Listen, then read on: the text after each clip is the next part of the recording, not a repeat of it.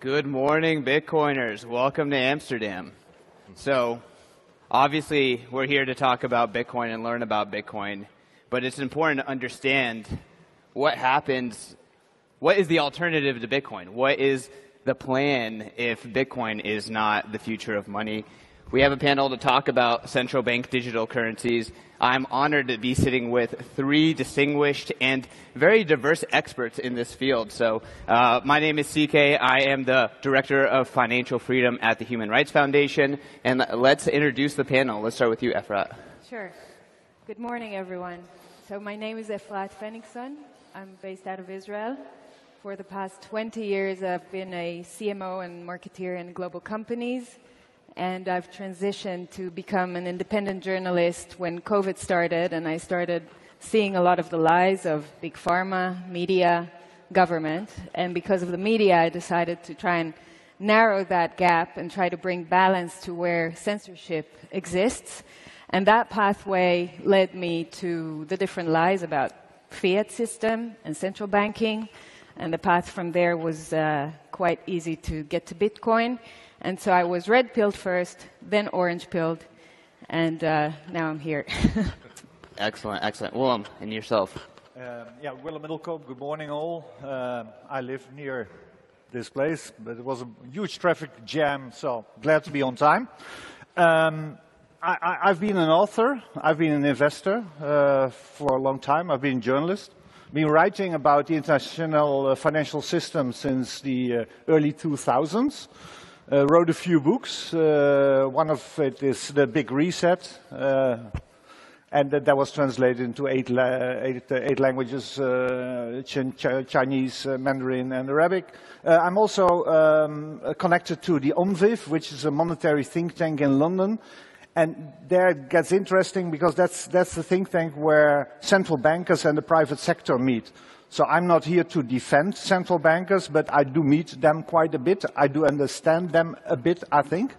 So again, I'm not here to defend them, but I can explain a bit how they think about central bank digital currencies and how they see Bitcoin. No, I think that your expertise is going to be very insightful here. Freddie, yourself. Hey, thank you. Great to be here. Willem, I'm really glad you're not here to defend central banks. I don't think it's the best audience for that. Yeah.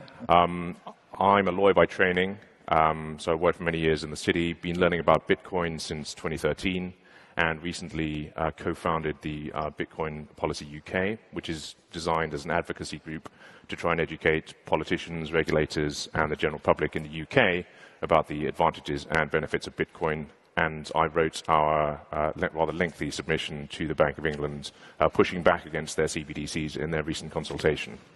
So, Freddie, obviously, as you try to educate central bankers, one of the most important topics is financial freedom and why that's important. Do you want to tell us about some of that dialogue that you have? Yeah, sure. So I think a really good place to start is actually with what's one of the most famous quotes about CBDCs. If everyone's familiar with a guy called Augustin Carstens, he's the general manager of the Bank of International Settlements, which is like the central bank of central banks.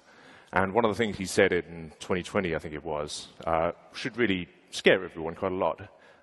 He said, the key thing with a central bank digital currency is we will have absolute control over the use of that expression of central bank liability, and what is more, we will have the technology to enforce that. Mm-hmm. And moving from there to understand exactly what a CBDC is, at its simplest, it's basically a permissioned token where the ledger is used and maintained by the central bank and also controlled by the central bank.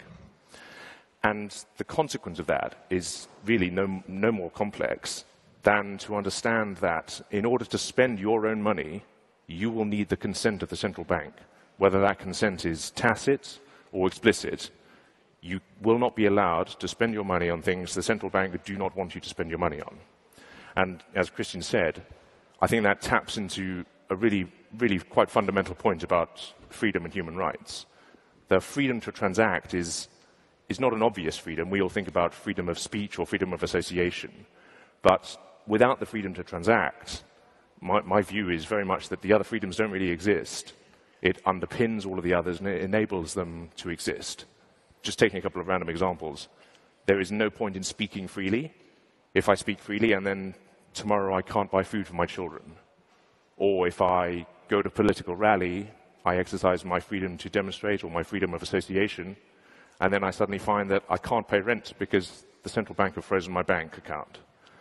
And so the key issue for me is that the freedom to transact is like an invisible freedom that enables all the other freedoms to exist, because in many cases they require you to be able to spend money to enjoy them. And if we lose that, we lose all of the others as well. So, Efrat, I think. Right. I want to add to that we're seeing real-life examples of that limitation to freedom in places like Canada with the truckers' convoy last year, where money was supposed to be sent to the protesters there in order to continue, and it was confiscated by the government, and the only money that eventually got to those protesters was Bitcoin. And then we see an example in Thailand just recently, starting a pilot with 10,000 baht, which is $280 for each citizen that will participate in the pilot, saying that you will get in your digital wallet CBDC, and you can use it within 6 months in a radius of 4 kilometers. So, and they start with the very poor levels of society because they want them into the system. They're saying it.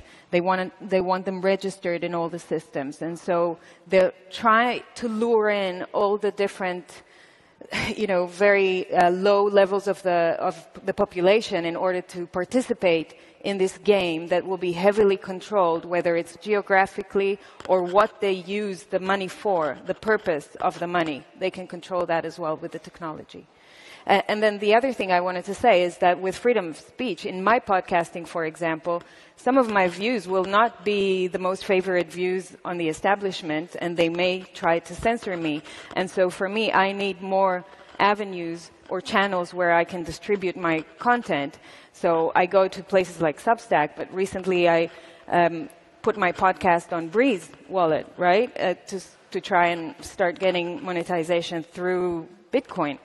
And so we need to provide some level of freedom of speech that doesn't exist today, unfortunately, in all the mainstream avenues.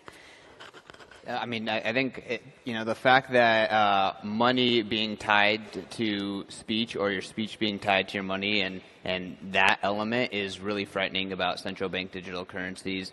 I want to go to you, Willem, and maybe you can kind of tell us, in your conversations and kind of behind closed doors, how are central bankers viewing both the Bitcoin side of this evolution and then what they're trying to establish with central bank digital currencies? Well, we don't need CBDCs to cancel people and to, I've been canceled myself here in the Netherlands by several media because my comments on social media weren't enjoyed.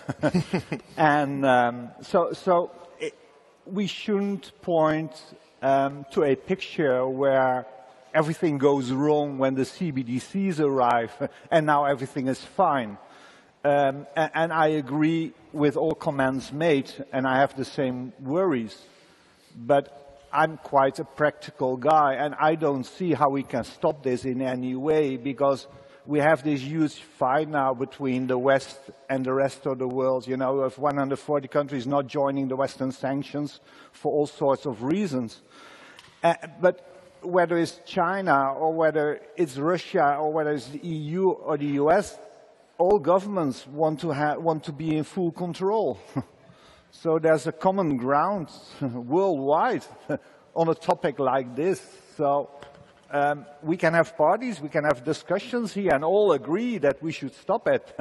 But I'm afraid this can't be stopped. So then you have to ask yourself, how can I prepare, how can I cope myself with this new reality? And that's, to be here, to educate yourself, to have some kind of money outside the system. And for me, that has always been gold and silver and Bitcoin, which are called digital gold in 2014. And I'm still convinced that Bitcoin is digital gold. But stop playing around with all the shitcoins and, concentrate your net worth. Have different portions of your net worth if you're a bit richer than average, and be out of the system. And you should be very flexible because it might be needed at a certain point to move maybe your family or your assets or whatever to Dubai or El Salvador or whatever. You're not sure yet because there are huge changes coming. We're in the middle of these huge changes. And I think this is fourth turning stuff. Every 80 years you have this new cycle. And during these changes, which I call a reset, you have wars and all kind of conflicts. So for me, it's all connected. If I may, so picking up a point you just made there, Willem, I agree that we're on rails, these things are coming, and also that at the moment it's very easy for you to be cancelled financially as well. One of the key dangers, I think, just exploring that data a bit more, is that CBDCs decrease the cost of authoritarian enforcement for government. At the moment, I may have 6 or 7 bank accounts. If the government want to cut me off from the financial system, they have to write to 6 different banks. They have to get a bunch of different court orders. With a CBDC, if all of your money is concentrated in one place, it can be turned off with a switch. However, if you do diversify, as Willem said, into gold, silver, Bitcoin, and obviously we would prefer it to be Bitcoin, but we understand gold bugs exist and we should be nice to them. Thank you. If you have diversified, then you turn the tables again, and you increase the cost of enforcement for the government. Yeah. If they shut your bank accounts, if they shut off your CBDC, but you can still transact in Bitcoin, then it's much, much harder for them. So I think that's an important weapon, and maybe we can explore this in the remaining time we have. Some ideas about fighting back. So in the UK at the moment, the Treasury have already admitted that they're going to need new primary legislation to put the CBDC in place. That's a good weapon for us. Laws are hard to pass and they're hard to change, and there are a lot of people that we're identifying in Parliament and in the House of Lords who are going to be on our side and will be fighting against this. So we're going to be reaching out to those people. We need to get them on board. So in terms of the bank charter in the UK, Augustin Carstens, again, the guy I mentioned earlier, Reuters reported recently, he is annoyed because most countries in the world have laws that do not currently allow them to create a CBDC. We need to pick at that scab and explore that and make sure that those countries have immense difficulty in passing those laws. And then in terms of a couple of approaches in the UK, potentially in Europe as well, there are 2 European Convention of Human Rights articles that we could potentially use as legal ways of fighting back against them. Article 8, right to privacy and family life. Article 10 is the freedom to exchange information. We'll all know in this room that a Bitcoin transaction is nothing more than sending a message to the network.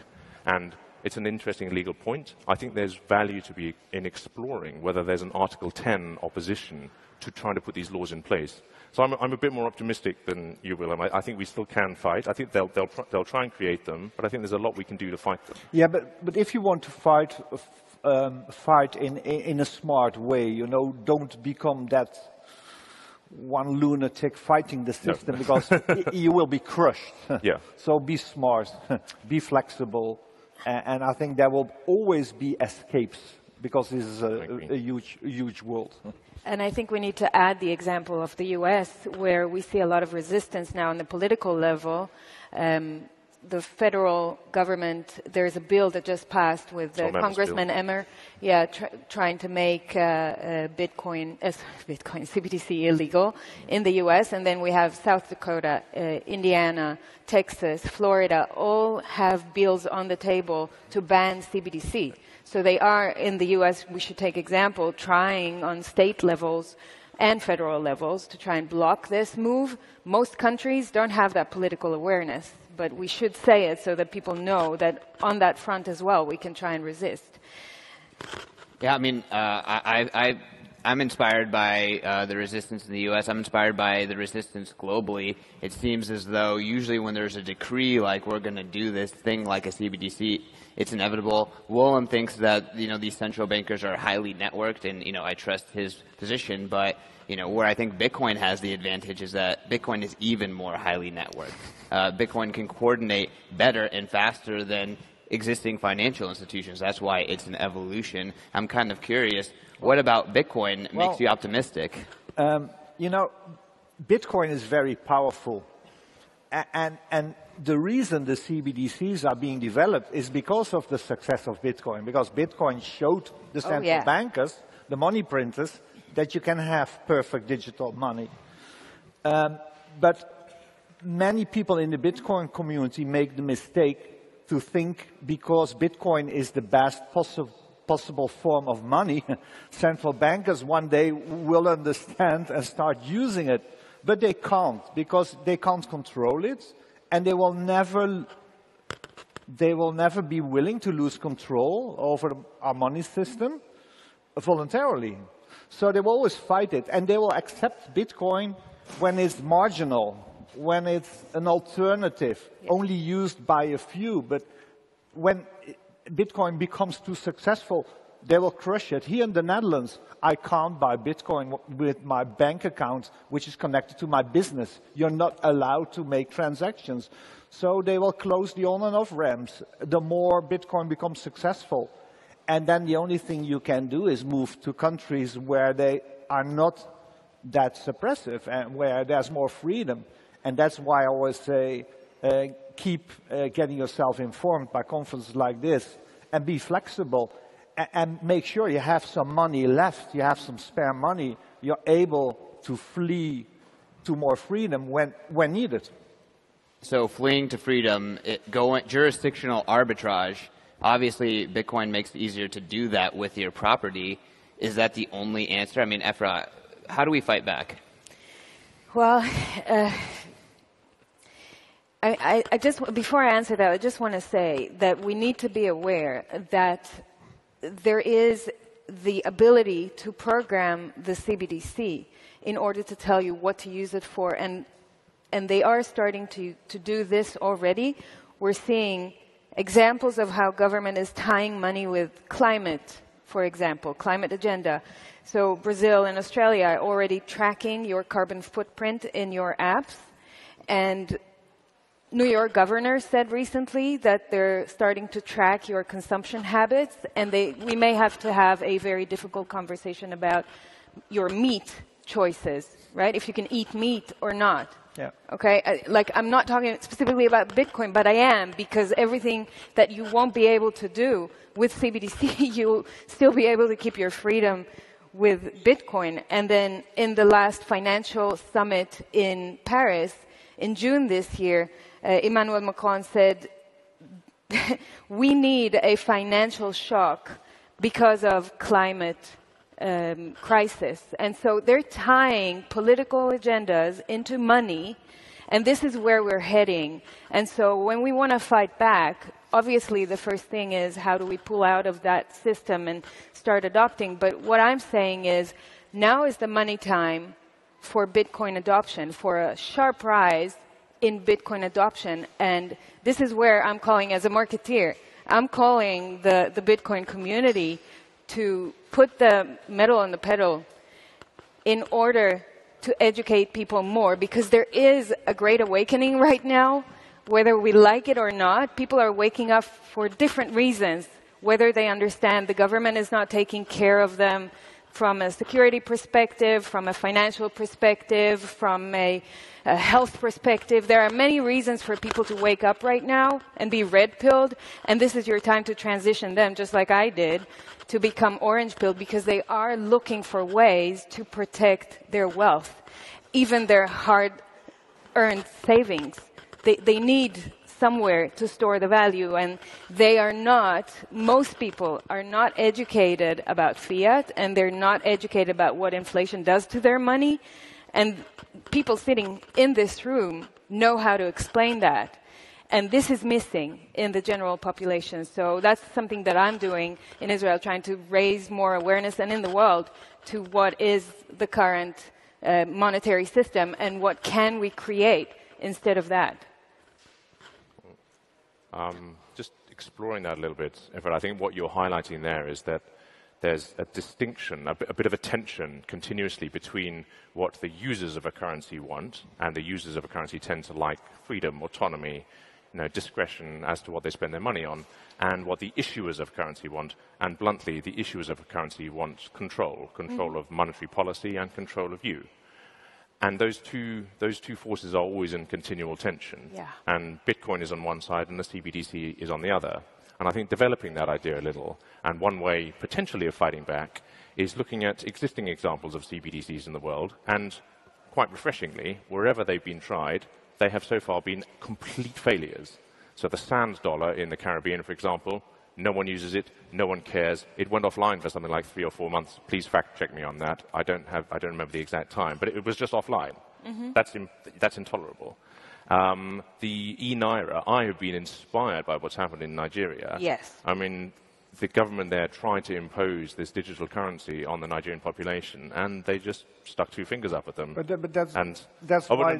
just developing the idea. So I think, and then even in China, they haven't been able to have much adoption. I think the rather self-interested point that we make to politicians is, do you really want to spend a lot of time, money and effort on something that no one will use, everyone will hate, and is going to cost you a lot of money? At the moment, they don't even have the expertise to build these kind of systems within the central banks. But sorry, I don't agree. Yeah, I don't agree with you either. I've seen demos. Well, like you said, Macron said, we need a financial crisis, because when there's a huge financial crisis, they'll just send a message to all of you. You can now go to your app store, download the ECB wallet. There's €100 there.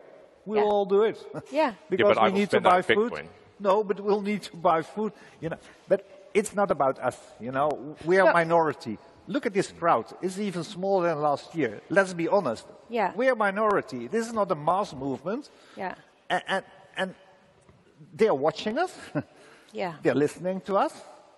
But they'll change the system so it's acceptable for the 98%. Yeah, they're saying it's cheap, fast, and secure. And you got to give it to us. CBDC is and will be cheap, fast, and secure. And they will subsidize you with free money. Exactly. They'll give you free money. They'll do all the propaganda and the campaigns to lure you in. They're very good at marketing. Until you try and spend something that they don't approve. Exactly. And unfortunately, I think that, it's what you said earlier, Luke, the moment you realize that you need an alternative, it's probably too late. So one of the things we want to try and do, I think, is encourage people to explore those alternatives before it's too late. So that when they shut your money off, when you've got your free wallet... But never think you can escape the system. You get out of the system. Well, you can move to a very small island and become self-supporting, but that's for the fringes. But normally you need to work within the system, but there's always an escape possible within the system. I'm quite... I think you have to be smart, not fight the system. It's good to try to stop laws being made and implemented which you don't like, but that's part of the democratic system. And otherwise, just be smart. There are always escapes. There are always backdoors. So what you're saying is within government, within CBDCs, you can always take advantage and find ways to put yourself in a favorable position. I'd probably agree with that. The area where I'm not so optimistic about CBDCs, and I'm extremely optimistic about Bitcoin being a very formidable counterforce that they can't change, is looking back at history at other disruptive technologies that have had very similar features to Bitcoin, similar to the printing press, similar to gunpowder, these things that, the king can say no, but it doesn't matter because his head comes after that. So, I truly think the central bankers, the politicians, they're not giving us their best these days. The incentives have put the oldest, the dumbest, the laziest people there. And maybe I'm wrong, but I just don't think that they can compete with this community. The last note on our preparation for this is humanity finds a way. And for many Bitcoin believers, Bitcoin's almost like this miracle that popped up, just like that intro video said 14 years ago, almost 15 years ago with the white paper. So I'm curious, let's end this on a positive note. Let's go back to you, Freddie. What about Bitcoin makes you optimistic? Why should people feel like, there's hope here given, everything we've experienced the last few years and what we're building here with Bitcoin? Well, I think one of the things that gives me hope about it is one of the very few non-polarizing issues in the world. There's so many people have different views, and Bitcoin is one of the few subjects where if I can meet a Bitcoiner who has completely different political views from me, and yet we agree about certain key problems about the world and what the solutions are. And Bitcoin for me has always been an extremely hopeful thing, and fundamentally it depowers the powerful and it gives power back to you. And that's why I love it, and that's why I feel hopeful in this fight. Efrat? Yeah, you know where I find hope? CBDC is the booster and the accelerator for Bitcoin. That's how I see it. Willem, you want to give us some sobriety at the end, or you? Are you still? Is there a bright side? Well, for me, Bitcoin makes you more flexible. So your wealth, your net worth, can be stored partially. Don't put all your eggs in one basket. But Bitcoin makes you more flexible. So it makes it easy. It's very hard to flee a country by plane carrying 10 kilos of gold. It's very easy to flee a country taking your Bitcoin with you, because, it's out there in the cloud, and you just have to take the right codes with you, or the code words. So, and Willem, unfortunately, more and more people have to flee countries these days for various reasons. Oh, yeah. And, I was shocked. I was in Dubai during the COVID crisis. I didn't take the facts. I couldn't enter a restaurant or bar here. This is the most liberal city, they always tell me. My mother was born here. I was more free in Dubai. Yeah. And that really opened my eyes. And yeah. All right, y'all. Well, thank you so much for an excellent panel, everyone. That is all we have for this one. Stick around. There's going to be an excellent talk coming up next. Thank you. Cheers. Great job. Thank you. Great job.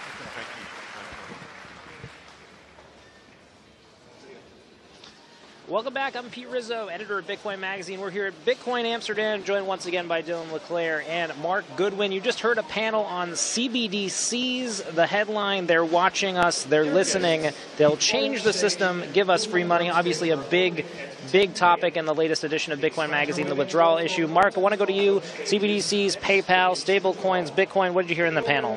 Yeah, I heard a lot of interesting things. I think there's a lot of implications for the trillions of dollars of highly regulated stablecoins that are about to come to the market.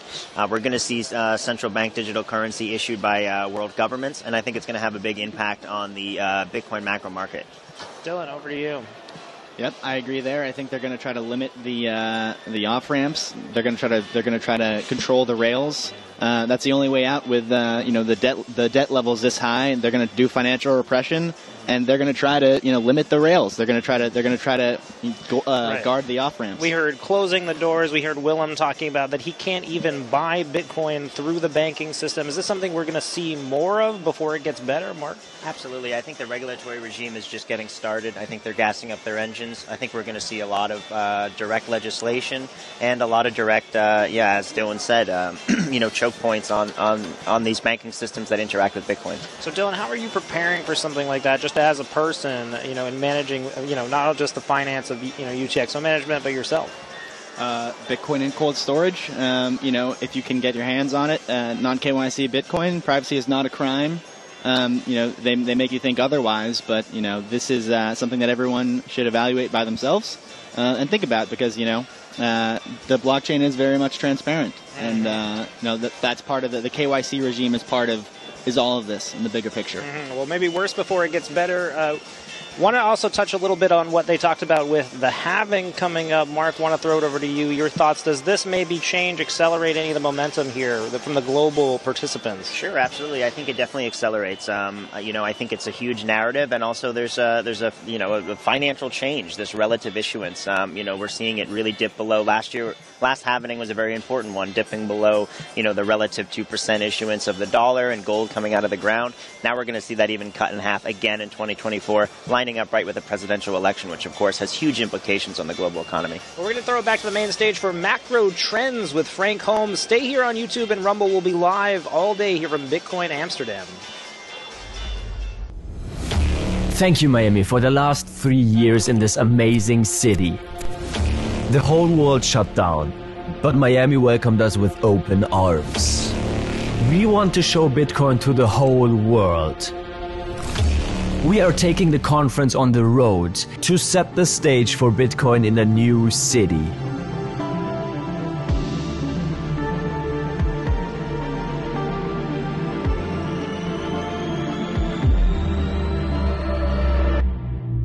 Nashville.